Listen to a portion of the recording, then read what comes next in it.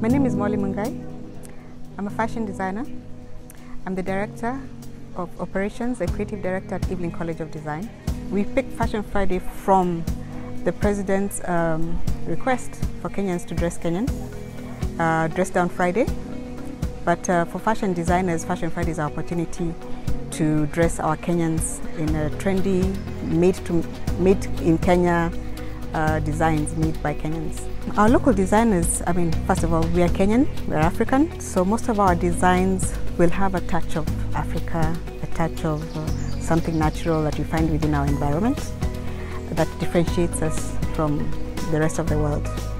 So our designers are based here in Kenya, so they use the materials that they find are available locally. For example, textiles, the shukas.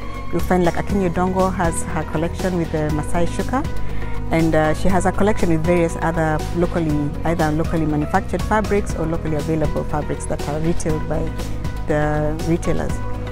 We also have local manufacturers like Vivo, where Wandia has actually opened various outlets, not just in Nairobi, and her collection is again for the mature woman, more endowed, and the fabrics that she uses are stretch fabrics which are flexible, and she's promoting production made in Kenya, and in future I know she wants to buy the fabrics made in Kenya. So we have a variety. You don't have to just be dressed in a kitenge to say that you're dressed in Kenya. First of all, the production must be in Kenya.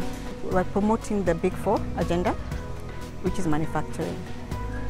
We are interested in purchasing our resources locally, so we hope that the manufacturers of the textiles will also pick up and provide us with the quality of fabrics that we require, the styles, the colors, and the trends that we shall create and promote as we go on.